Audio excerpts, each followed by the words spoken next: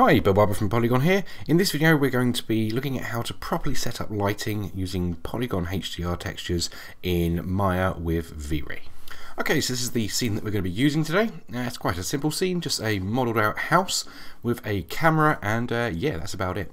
There's no materials assigned because we're just focusing on the lighting today. So let's start by bringing in a V-Ray dome light, like so. I'll just move it over here and up there. There we go.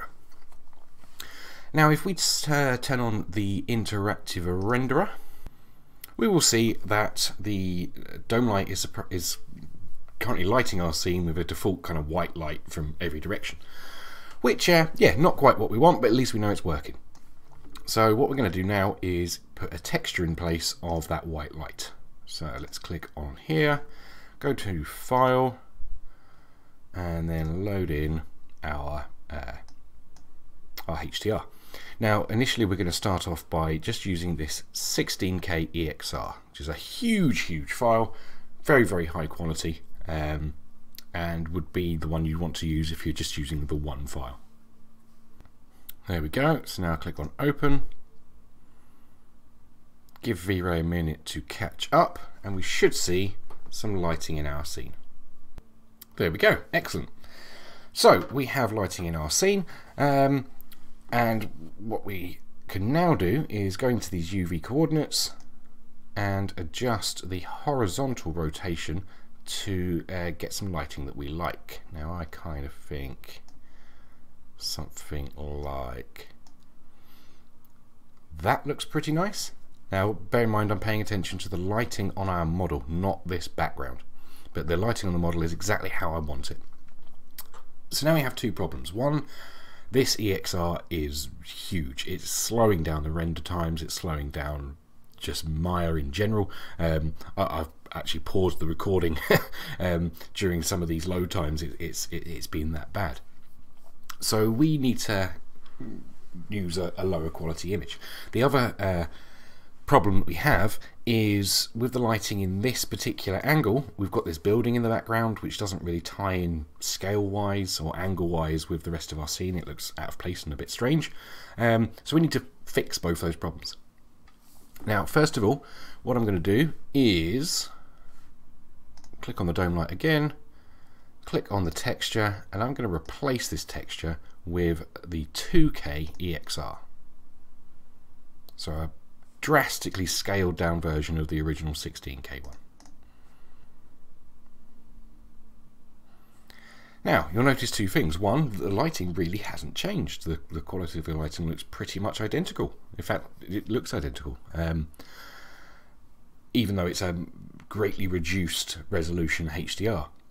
But it's immediately apparent in the background that we're using a lower quality image. So even if we wanted to use this particular angle, which we don't because of that stupid big building, but even if we did, we couldn't really get away with it because of the resolution of the image. It doesn't look very good. So we're going to solve both these problems. So I'll click on the dome light once again, and we've got a bunch of different options down here, one of them being invisible. When you turn that on, it then disappears from the background. We're no longer seeing our lighting as the background. It's just affecting the actual lighting in the scene, which is good. So now I'm going to add in another dome light. Okay, and I'm going to move that one over here. And you can see this is lighting our scene now because it's replacing or certainly adding to the lighting from the other HDR. So what I want to do, in fact first I'm going to turn this one off completely, just so we can focus on this second one that we've created. And what I'm going to do with this one is turn off its effect on the actual render. If I uncheck all of these, leave invisible off, we're now literally just seeing it as a background. It's not doing anything to our scene, which means we can use a different image to power this. So if I again use a texture, open up a file, and what we can use instead is the 16K JPEG. Now JPEG doesn't contain anywhere near the amount of lighting information that a EXR does, but in terms of what it will look like visually as a backdrop, it will look the same as a HDR, super high resolution. If I quickly get this to roughly the same sort of angle as our lighting, you can now see the backdrop is super high resolution again, and it's not having an effect on our scene. Perfect.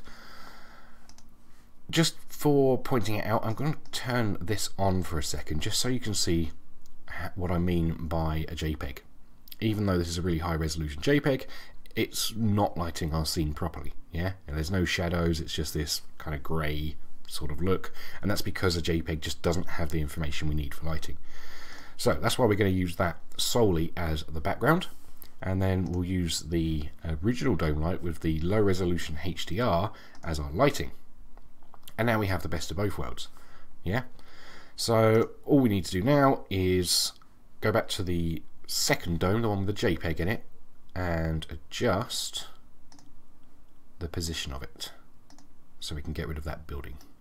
So what I'm going to do, and you want to be careful here not to rotate too far away from the rotation that the lighting's using. Yeah, because if we were keeping elements or many elements in the background, like say these trees, or say if there was more of that going on, we'd start to notice that the lighting, like the direction of the shadows, doesn't match up with the lighting in our scene, and it wouldn't look right, which isn't really what we want to do. But in my case here, I'm actually going to make it so you can't really see anything. There's maybe a little tree here, but it's barely noticeable. I mostly want sky.